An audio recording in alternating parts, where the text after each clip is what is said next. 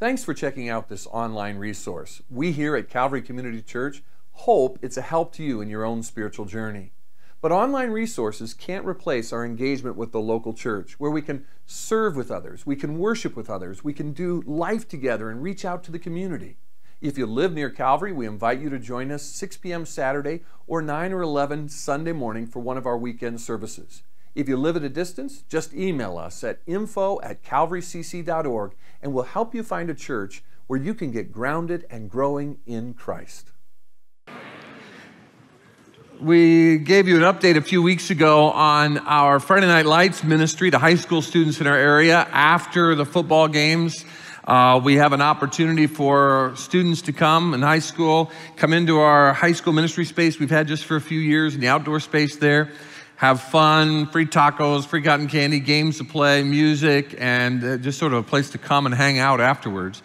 And we talked about how we don't do that after every game, but we do this several times in the fall, and we're doing it 4 times. Maybe there'll be a 5th if there's a playoff game, but 4 times. We've had 2 of those. The first one I told you I had 888 high school students come from 9 o'clock to 12 o'clock. 888. The second one was not this last Friday, but the Friday before, and we had 1,291 high school students showed up. And as a matter of fact, it's grown so that they're going to adjust how they have things organized in the room and try to create even some more space in that area. And so it's a great thing. We have about 15 to 20 high schools represented each time we do this. And they've got 2 more coming, and one's coming up, the homecoming game at Oaks. They're playing Newberry Park. And then there's a game coming against Westlake High School. And so when a game is here on our campus, it not only involves Oaks, but one of the other main schools that our students go to in our ministry here, it really can be a big deal. So let's pray that God uses those Friday Night Lights opportunities. Also, throughout the summer, we mentioned to you on a couple of occasions that we have a new Hispanic ministry that's begun. We've kind of had a soft launch for that in the last several months with our new pastor of Hispanic ministries, Frank Garcia. Introduced him to you back in June. And Tuesday night, they had their official kickoff launch. And it got started with a really good group of 81 individuals who came out for dinner and who came for worship in Spanish. So that's a great start. It's a part of our engaging 20% of the greater Conejo Valley for Christ. Some in this room right now are listening to me who Spanish is their primary language, and they're not listening to me and what I'm saying in this room, but they're actually listening to a receiver with a little headphone that they can listen to. And Pastor Frank is over in a room over here, and I like to talk very fast because it makes it harder on him. But he is actually right now translating me in real time. And so there are some friends in the room who, again, Spanish is their primary language, but they're listening in Spanish while I'm speaking. And if you're interested in that, just go to the counter. This only happens during the 11 o'clock service each weekend, but go to the counter. If you have a friend, a relative, a neighbor, somebody you'd like to bring with you, but it's hard for them to understand what I'm saying, tell them you have a hard time too, but that the service can be provided for them in Spanish during this hour. Also, they have a Tuesday night Bible study that's getting going, and so you can invite them to that. You can call our office, go online, check out this brand new Hispanic ministry that we believe God is going to use for His glory in the days ahead. Now, when I was in seminary, Leslie and I had just gotten married. We'd completed college. She already had her training to be a teacher, and so she started teaching. And she went and taught full-time, and that helped us get through seminary without debt of any kind. And we were living in the Baltimore, Washington area, near actually where Leslie grew up. And I attended Capital Bible Seminary. I went toward D.C. every day. She went toward the Baltimore area, and she taught in a private Christian school there. And the church had a requirement that if you taught in their school, then you had to attend their church. And so we didn't have much of a choice. So in those days, those couple of years in seminary, while I was working on my master's, we attended that church. Now, that church did not like the seminary I was going to, and so they didn't trust me to teach anyone over the age of 3 in the church. And they made that very clear to me pretty early.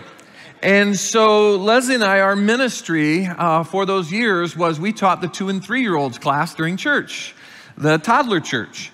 And that was a great experience. If you can teach the gospel and talk about Jesus with little kids, you can translate that to adults. So I used the same principles then, or now that I used then, just so you know. And in our time in there, a lot of the songs I sang as a little kid in a church in northern Indiana, in Mishawaka, my hometown, Twin Branch Bible Church, a lot of those songs we were singing with those kids. And one of those songs that the kids love to sing is one I love to sing. And I remember what room I was in at Twin Branch Bible Church. I remember it was Juanita Schmidt. I don't know if she was the first one to teach it to me, but I remember very vividly at about 3 or 4 years of age singing this song with Mrs. Schmidt up front leading us. And the song was, the wise man built his house upon the rock. The wise man built his house upon the rock. The wise man built his house upon the rock. No, I did that wrong. I got it right in the 9. You should watch that one. Then it says, the rains came down and the floods came up. The rains came down and the floods came up. The rains came down and the floods came up. And the house on the rock stood firm. And then, of course, the second part of the song is, the foolish man built his house upon the sand. The foolish man built his house upon the sand. The foolish man built his house upon the sand. And the rains came a-tumbling down. That's the part I forgot in the first one. The rains came down and the floods came up. The rains came down and the floods came up. The rains came down and the floods came up. And the house on the sand went splat. Now, those 2 or 3-year-olds, they wanted to sing the splat part. They would sing, let's sing splat. I mean, you really wanted them to hear the part about standing firm, right? And the house on the rock stood firm just wasn't as appealing as the house on the sand went splat. But that little song is repeating almost word for word the words of Jesus in one of the parables that he tells to his disciples in a crowd that gathers. If you want to open your Bibles to Matthew chapter 7, I want us to look at the parable of the wise and foolish builders. We're entering into a new teaching series. This series is a 6-part series. It begins today with our look in Matthew chapter 7. You can go there in your paper Bible or on your mobile device, Matthew chapter 7. This is the first message of 6 in a series called The Dangers of Blessings. And it's going to look through these weeks at success and comfort and health and wealth and prosperity and influence and affluence and privilege and opportunity. And we're going to look at all these different things that can be blessings and see how these blessings can easily, if we misuse them or approach them in the wrong way, can actually become dangers in our lives. And we're going to be looking at 6 different parables that Jesus tells. A parable was a simple story that was easy for the folks who heard it to relate to, but taught a deep, profound truth. We're going to look at 6 different parables over the next 6 weeks. And we're going to explore what the dangers of blessings really is all about. As we do this, I want you to know that this is a church-wide teaching series. So right now, while we're in this room, in early childhood, in middle school, and in high school, and elementary, they are teaching this exact same lesson to your children and grandchildren. We've been planning this series, this fall series, since February, and we've had creative team members and content team members who worked very hard to put this together. Now, at the early childhood level, they're not talking about the dangers of blessing in the 0 to 4-year-olds, but they're talking about how every good gift comes from God, and God is the God of blessings. And then at each age-appropriate level, they're communicating the importance of these 6 parables and this theme around blessings. And for those in the upper age levels and for us as adults, we're looking at the dangers of blessings. This was kicked off Thursday night at our young adults worship service. And they started as our young adults pastor, Brian Williams, spoke on this exact same parable. So we're in alignment, and our small groups are all aligned together on this, from middle school, high school, into our young adults and to the general population of the church. And our team has put together this book that you were given at the door. We have one for every person in attendance today. If you didn't get this on your way in, there are copies of this book, The Dangers of Blessings, on the carts in the entranceways there, on the Bible carts. And this book covers all 6 of these weeks that we're going to be looking into these 6 parables. The book has in there even discussion guide questions for small groups. You can use them as families. It has the take notes. Our devotionals are in here that you can use to prepare for each week. And it also has some quotes and some other activities. There are blank pages for taking notes. Somebody last night said, oh, now that they're not handing the take note out for your teachings, it was really hard for us to get everything that came on the screen into these blank pages. And I said, oh no, the take notes are still there. And they said, well, why don't you put them in here? And I said, I don't work as well as our team that far in advance. So these blank pages are just to write down things you're catching as I'm teaching. But the take note, the outline that has the blanks in it, is still available at the Bible carts on your way in, so you can follow along with the message. And this book, it's a great looking book. We've got some wonderful creative folks who worked on this. And it's also a tool, this whole series, including this book, I hope will be a tool for you as parents.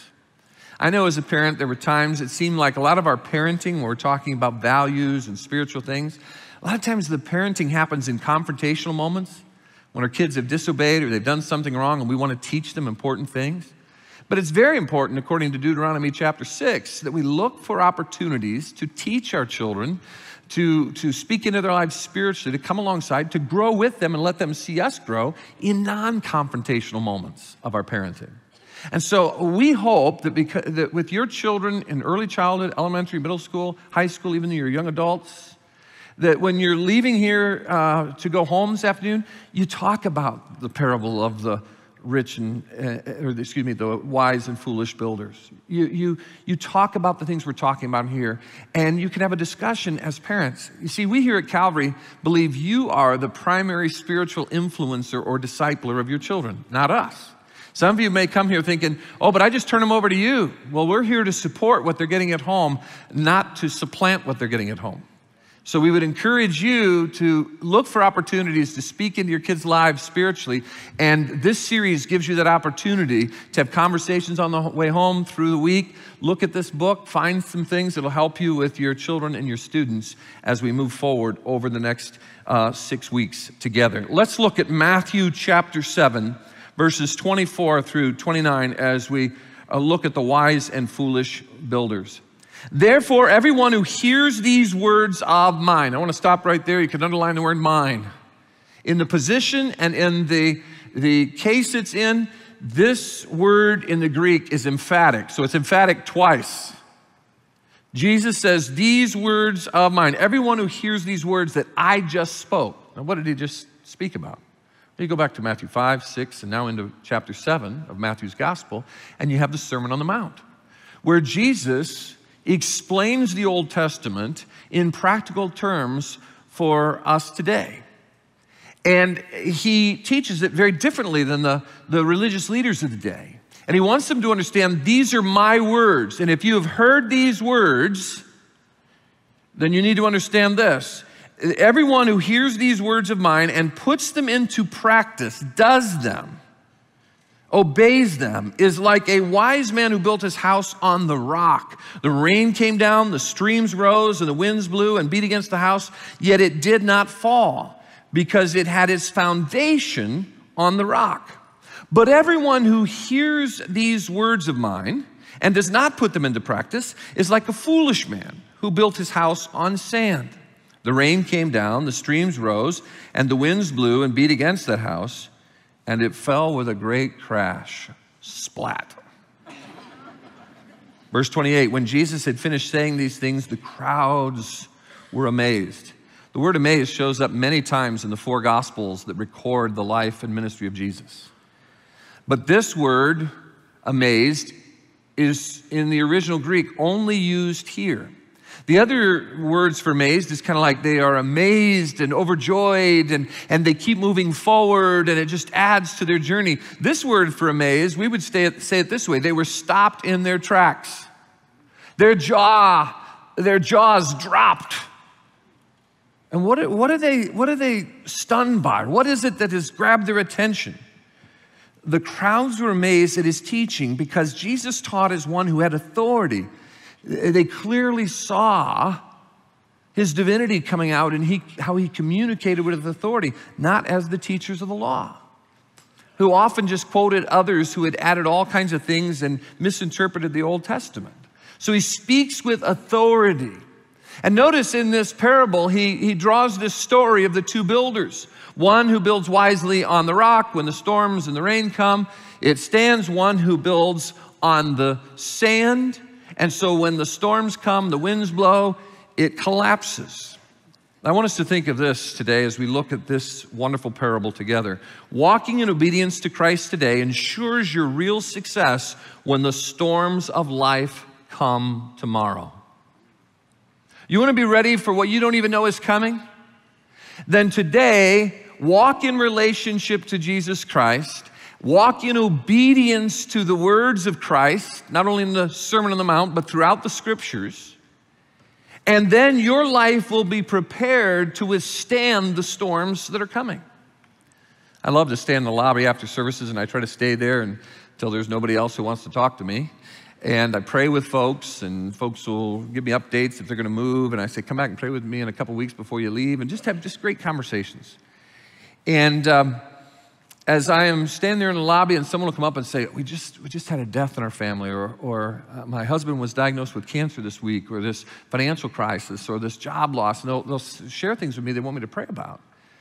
Often I'll say, well, you know, have you been walking with the Lord and in His Word and prayer? Are you hanging out with God's people? Are you faithful to church services where you can grow and be challenged? Oh, no, life's been so busy. We just haven't had a lot of time for God in the last few months or years. Or, yeah, we check in every now and then, but not really. But they want me in those moments to make it all right in their lives so they're strong enough to withstand. And God bless you. I'll pray with you if that's the case, and I'm willing to pray and help people in any way I can. But let me tell you what Jesus is teaching in this parable is what you're doing now in how you live your life and on what you are building your life determines how you're going to stand when the storms come. Verse 24, everyone who hears these words of mine and puts them into practice, does them, follows through in obedience, is like a wise man who built his house on a rock. Now, this concept of obedience can sound like some sort of dictatorial legalism. No, he's saying these words I'm sharing with you with this authority because these are the words you're going to need for life. And he would tell his disciples, if you love me, keep my commandments, walk in obedience, because I know what is best for you. James would say it in James 1:22 this way, but be doers of the word and not hearers only. Jesus would say to the disciples in the upper room the night before he was placed on the cross, John 13:17, now that you know these things, you'll be blessed if you do them. There are people who look at the Sermon on the Mount, the teachings of Christ, the things of the Word of God, and say, yeah, I agree with that. I like that. That's good stuff. But then they walk away and they don't put it into practice. There are people who come into church week after week and they'll walk out and say, oh, that was a good sermon, and boy, I was challenged. But are you putting it into practice? Are you walking in obedience? Each of these weeks, as we look at these parables that help us understand the dangers of blessings, we're going to see a warning each week. Jesus has a warning in each of these parables. And the warning for this parable is this: don't build your life on any foundation other than obedience to Jesus Christ. All other ground is sinking sand. Don't build your life on any other foundation than a relationship of obedience to Jesus Christ. Now, have you ever been in a building? When my son had an accident last year, we were in the hospital quite a bit, and a few times the alarm went off. Have you ever been in a building where the alarm goes off in a store or somewhere you're not familiar, and people are kind of standing around, and you hear it, fire, fire, leave the building immediately, and lights are flashing, and sirens are going off, and people are looking at each other, well, should we leave?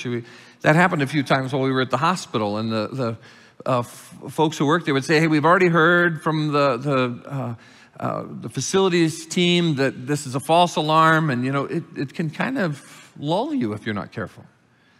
I mentioned that Leslie and I, after we got married, lived in the Baltimore area and lived near her parents. We lived so close to her parents, we lived in the same house with them. And it was our way of being able to get through seminary after a couple of years without having a lot of debt. And my in-laws always have had over the years like 5 or 6 cars, and 2 or 3 only work at the same time. And my father-in-law takes pride in the fact he's never spent more than like $1,000 for a car, and that the majority of his cars he's paid less than $100 for them. And he takes great pride in that. But the problem is you never know which of his cars are working at the time that you can drive or not. And I got into one of the cars, and he said, yeah, this one will get you to seminary and back today. And, you know, out on the Baltimore-Washington Parkway or on the Beltway around D.C., you want to make sure your car is going to get you somewhere. And I was driving that first day in one of his cars, and I started seeing these little lights kind of glowing from the dashboard, but they weren't really distinct, and I couldn't see what they were saying. I realized there was duct tape over these little warning lights, these little idiot lights, you know, on the dashboard. And so I said to him, hey, you know, maybe whoever had this car before you or whatever put these pieces of duct tape over those things, and, you know, it says check engine, you know, oil change needed, all these things are popping up. And he said, just ignore those. I'm the one who put the duct tape on them. I know, it's okay. Don't believe those warnings. Again, you can kind of get lulled into just taking a warning in stride, but we need to take the warnings of Jesus very seriously.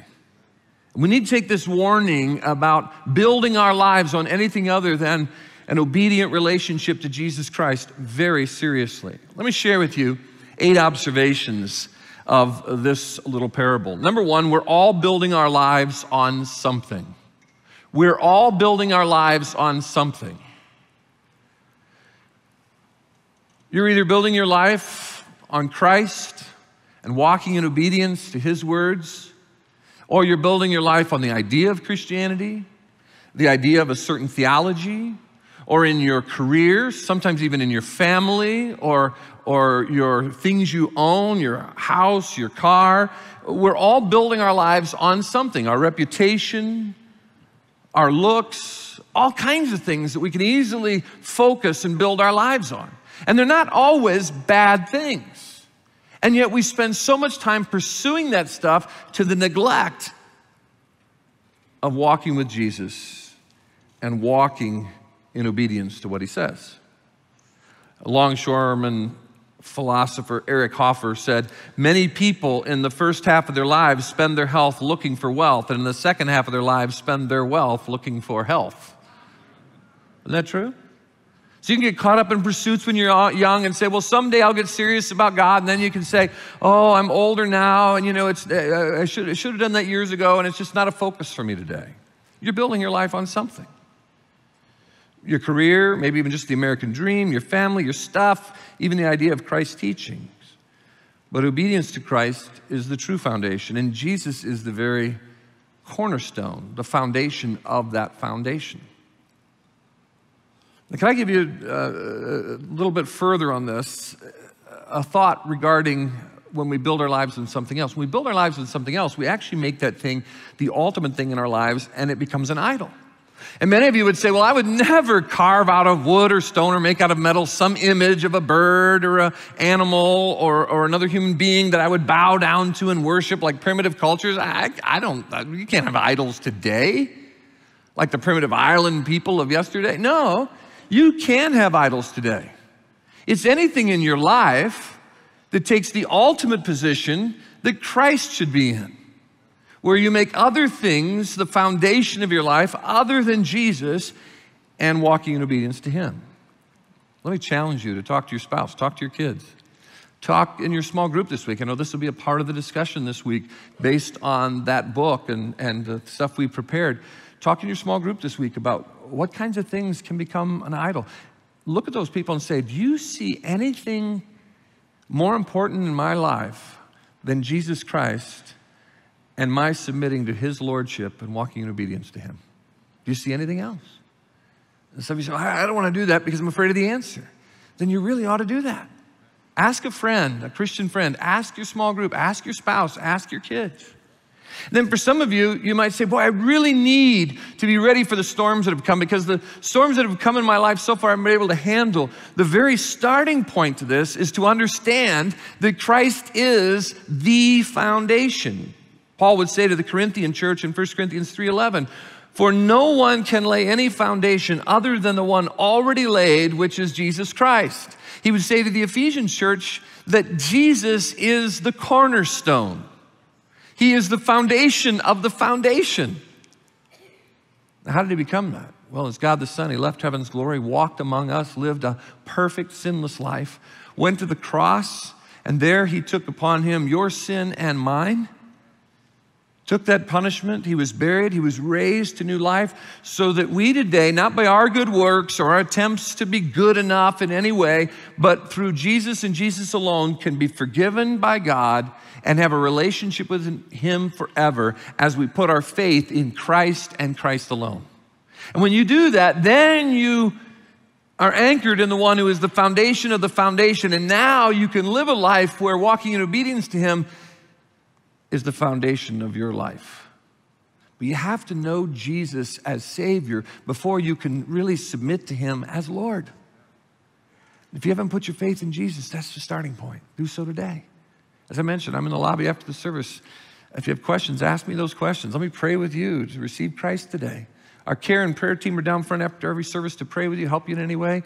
They'd love to pray with you, so that you can know today you've put your faith in the one who is the foundation of the foundation, the cornerstone, Jesus. We're all building our lives on something.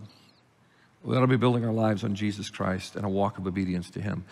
Secondly, what we're building could look very similar to what others are building. I love how Jesus tells this story.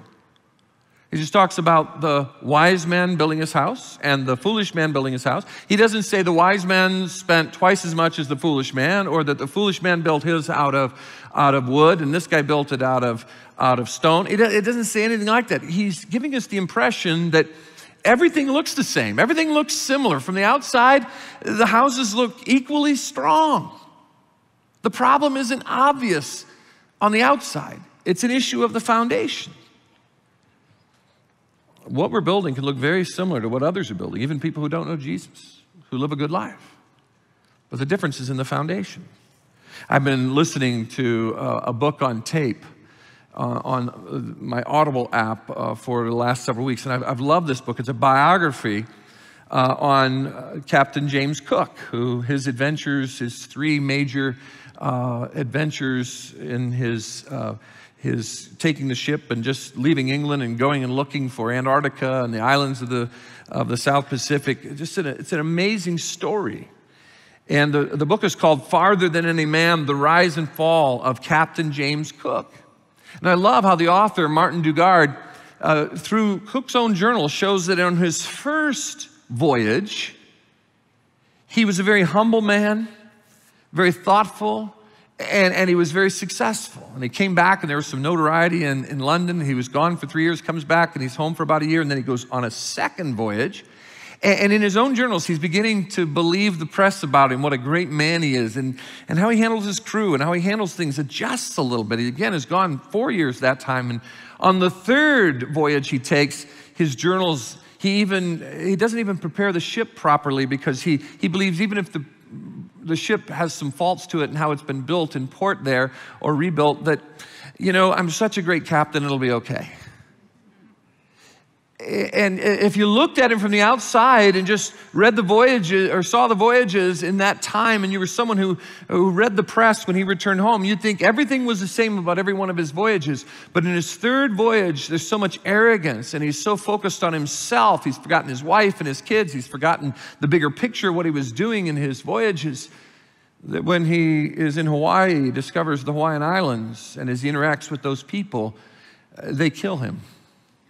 Never makes it home. And those who had journals on the ship say that, who had been with him on all three voyages, said that would have never happened if he had the same attitude toward those people that he had toward island people they met in the first journey. You see, things can look the same on the outside, but we can be building our lives on the wrong foundation. Number 3, storms will eventually come and test what we have built. Storms will eventually come and test what we have built. Jesus says the rain comes, the creeks and the streams rise, the wind blows. You see, it is not an issue of if storms will come, but when. Maybe it's going to be this afternoon. Maybe it's going to be this week. Maybe it's next month. Maybe it's 10 years from now. Storms come in all shapes and sizes: job loss, a bad diagnosis, cancer, broken relationships, marriage, financial crisis, addiction. We all face that there could be that dreaded call that comes, right? Last October, Leslie and I were at home alone. I think we were just watching TV about 10:15 at night. Got a call picked it up. The guy on the other end says, hey, I'm the manager at such and such climbing gym, and your boy has fallen pretty hard. He's talking. He can move a little bit, but we're not letting him move till the ambulance comes. It's pretty serious. You need to meet the ambulance at the emergency room at Los Robles Hospital. We weren't planning for that incident. We weren't planning for that call. And the conversation we had on the way to the hospital, Leslie and I had, it was kind of quiet. We didn't know what to say. We said a few things. We'll trust God. We prayed. But there's a lot of uncertainty. And then to come to find out he needed back surgery. He now has 2 10-inch titanium rods in his back, 10 4-inch screws. It's all fused to his body. They say they could actually take all the titanium out now because his own skeletal structure is back and strong, but you don't want to open him up for fear of infection to take all that metal out. He's doing very well. He's about 90% back to where he was. Thank you for your prayers. And he got better faster than we expected, way faster than the doctors or rehab said. But I don't like those kind of calls. And I know the reality is more of them are going to come. You're saying, well, wow, thanks for this warm discussion today in the service about how anytime. But let's just be real. Storms come. We're not immune from them. Number 4, storms will relentlessly hit us from every angle. Storms will relentlessly hit us from every angle.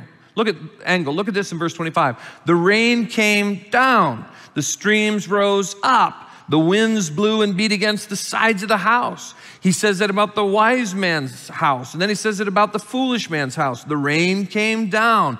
Verse 27, the streams rose up and the winds blew and beat against that house. You ever go through a season like that? Where you're already facing one difficulty, one struggle, one challenge, and another one comes. You feel like you're getting it from above, from the sides. It's coming up because the rain is coming down, the floods are rising, the wind is blowing on the sides. There may be some of you who are right now in that season. Think of the Old Testament character Job, very successful. Things are going great. He has a wonderful family. He has a wonderful wealth. He's got all kinds of success and livestock. And if you remember in Job chapter 1, a messenger comes in and says, oh, your children have all been wiped out and killed in this freak accident. And the text says, while that servant was speaking, another servant comes in and says, oh, Job, by the way, this half of your livestock and your portfolio basically was wiped out over here. And the text says, while he was still speaking, another servant came in. 4 times it says, while the messenger with bad news was speaking, another messenger with bad news came. You ever been in one of those kind of situations? That's when the storm is relentless. And let me tell you, if you haven't built your life in a relationship with Jesus Christ and walking in obedience to Him, things will go splat. Number 5, any life built on the wrong foundation collapses completely when the storms rage against it. If your life is built on the wrong foundation, if you're building on the sand of just Christian ideas, Christian doctrine, Christian teachings, Christian concepts of being a good person, of your own career, being as good at that as you can be, or having the best family, whatever you're building your life on that's distracting you from your relationship with Jesus Christ and walking in obedience to Him, then you're going to collapse when the storms rage against. I watch people who suffer the loss of a job, or their home is foreclosed on, or they go through death, who don't know Jesus. I wonder how they make it. I've watched people who don't know Jesus at a funeral, and it's such a hopelessness. You say, well, but we have tears when we're going through difficulties. Yeah, there are tears. There's genuine pain. There's sorrow that we feel. But even with the death of someone we know, and that person knew Jesus, Paul says we sorrow. Yeah, we have sorrow and tears like those who don't know the Lord. But we do that with the undergirding of hope. It's radically different. I ache for those who don't know Jesus and try to bear up under the storms of this life.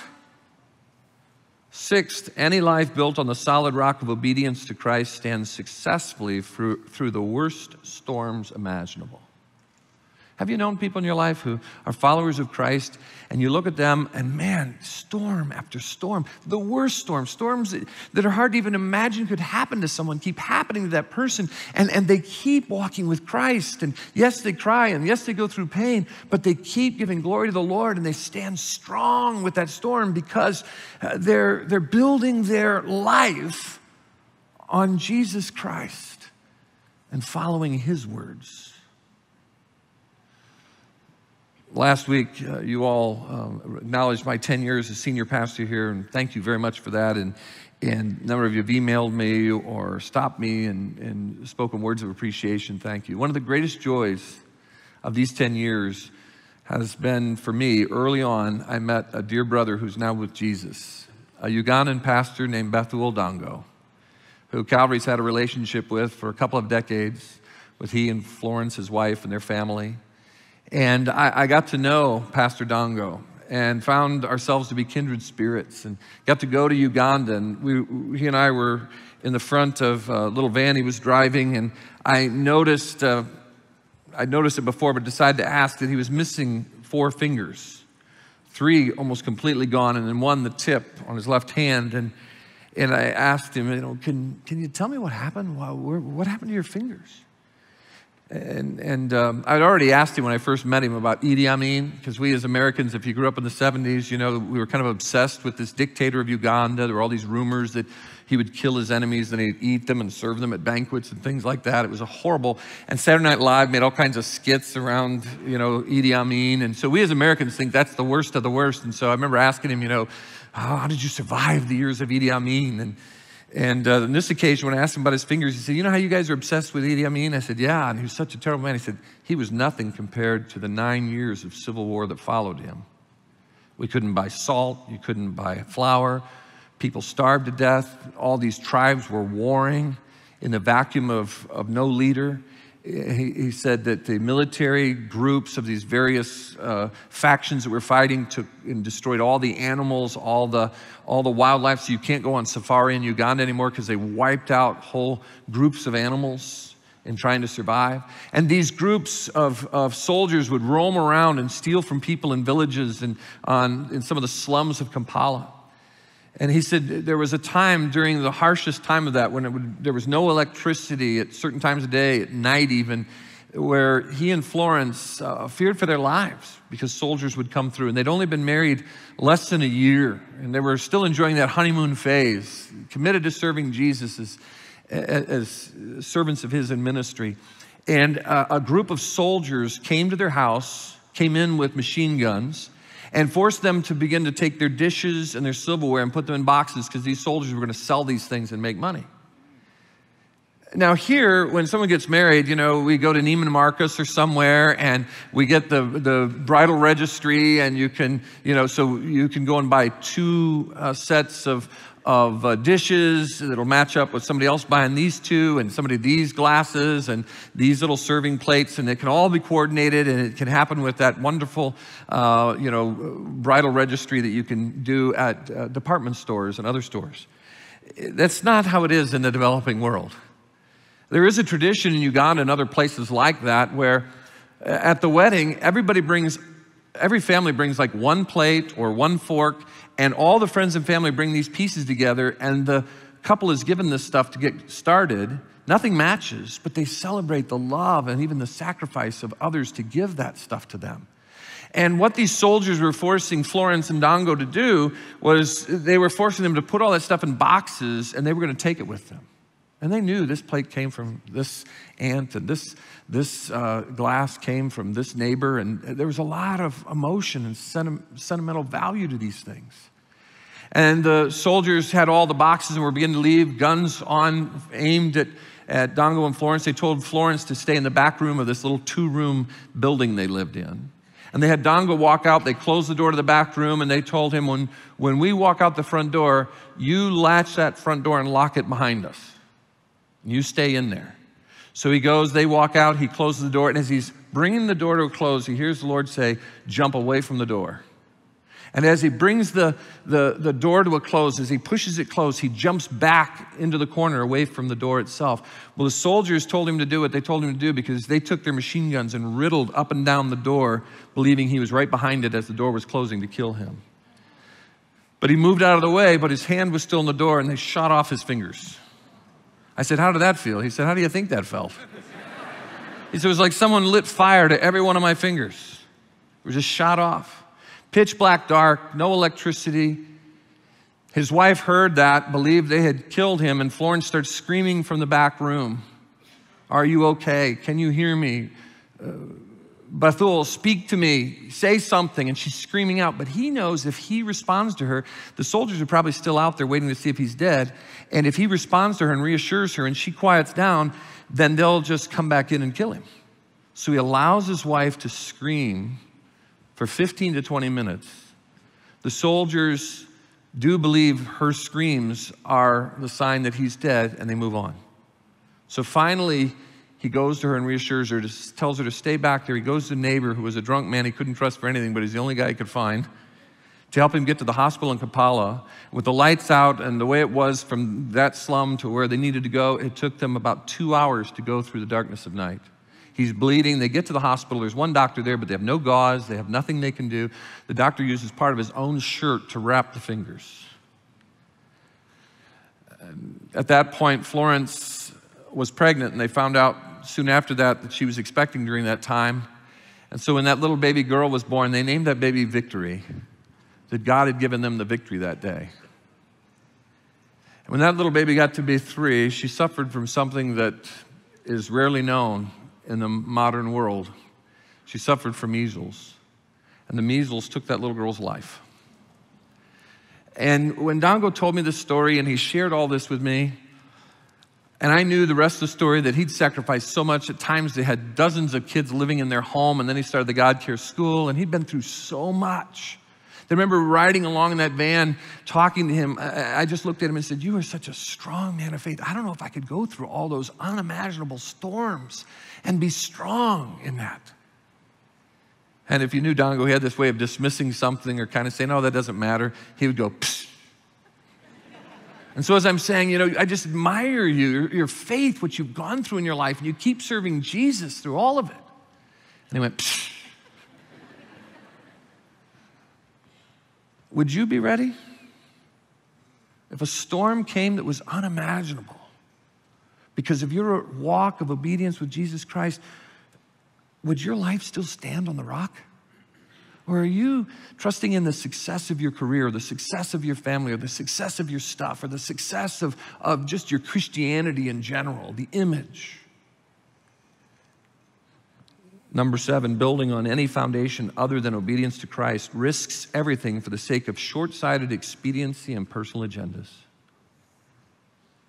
You know, when we try to do it our way, we try to rest in our own success and build our own foundation, we often do that just because it's the expedient way to do it. We've got other agendas other than the agenda of Christ. All those other things are not bad things, but they need to fall in line to the lordship of Jesus Christ. Number 8, genuinely successful lives are being built by being dug down deep in the bedrock of obediently following Jesus. Dug down deep footers. You see, Jesus doesn't in Matthew 7 describe exactly how they built, and the house he's describing built on the rock, it's not just like he built it on the flat rock and that was it. As a matter of fact, he expands on this in Luke's version of this story and recording Jesus. Luke goes a little further and fills in more of the words that Jesus said. In Luke 6:48, it says about the wise man who dug down deep and laid the foundation on the rock. The foolish man who built his house on the sand just put it on the sand, but the wise man who built on the rock, he dug footers. I grew up about an hour and a half to 2 hours from Chicago. And the big thing, one of the big things besides the Cubs and stuff like that in Chicago was the Sears Tower when I was a kid, now called the Willis Tower. Tallest building in the world up until about 15 or 20 years ago. Still the tallest building in the United States. You can go and stand on a glass platform where you stand out and you're looking down and it's scary. The footers, the concrete footers and metal rebar for the size of that are 100 feet underground, dug down deep. When I started seminary and Leslie and I got married, my in-laws said, you can live here a few months. We're going to build this house on this other lot we have. And so my father-in-law went and got a general contractor's license so that he could oversee the plumbing, the electric, the framing, the roofing, everything, which you can imagine what that's like if he ignores warning lights on his car. He had someone come and dig the basic basement area, but then he said to me, we're going to dig the footers down even further. And he said, when this house is done, then you and Leslie can live in this house until you complete seminary, and then you can go wherever God takes you, and we'll either sell it, move into it, rent it, whatever. I said, but help me with this. So we took a few days where we dug the footers, and then we put the rebar in, and then he had someone come and pour the concrete, and then we took the tar around the base of the block of the basement and down around. We put a French drain. So we were preparing based on what the state of Maryland, Prince George's County, and the city of Laurel, Maryland, all said needed to be done for that kind of soil in that location so that you would be prepared for the 100-year floods and for the storms. He had to put sump pumps in and all kinds of stuff. I watched firsthand what it meant to be dug down deep. I kept those blue jeans for a very long time to be my trophy of my hard work because all the tar that was all over my pants. And I've never done anything like that ever again, and you don't want me building any foundations to anything physical when it comes to a physical structure. But I learned what it meant to be dug down deep, intentionally prepared for the storms that will eventually come. Genuinely successful lives are being built by being dug down deep in the bedrock of obediently following Jesus. Are you digging down deep? Are you building your life on the sand? All the other stuff and success of life and even the success of Christianity? If you are, when the storms come, your life will go splat. But if you're building your life on the words of Christ and following in obedience to the words of Christ in His Word today, then your life, even though there'll be tears and there'll be struggle, your life will stand firm when the storms come and the winds blow, the floods rise, the rain falls. Let me ask you, are you building your life wisely on Jesus and in your obedient walk with Him? Or are you building your life foolishly on all the other stuff that can distract us from what we're called to as the followers of Jesus? The first two parts of that song dealt with the wise man and the foolish man. The last part is, build your life on the Lord Jesus Christ. Build your life on the Lord Jesus Christ. Build your life on the Lord Jesus Christ, and the blessings will come down. The blessings will come down as the prayers go up. The blessings will come down as the prayers go up. The blessings will come down as the prayers go up. So build your life on the Lord. Father, help us in a world that can give us so many great opportunities and success, and help us not to build our lives on anything other than Jesus Christ, the solid rock. And not just in the concept or celebrating His words, but in building our lives in obediently following what Jesus tells us, submitting to Him as Lord. And Lord, I pray that if there's someone here who recognizes today the Spirit has shown them they're building their life on the wrong thing, may today they confess that, tear down that idol, and focus on following Jesus and obeying His word. I pray for those who have been building their lives. They've been digging down deep into the foundation of Jesus. May you reassure them that when the storm comes, they prepared properly. Father, help us to heed the warning that building on anything other than Jesus Christ leads to complete collapse and ruin. Help us to share that with our children, with the middle school and high school students in our homes. Lord, we want you to receive all the honor and the glory because our lives are firmly built on your Son. In Jesus' name we pray. Amen.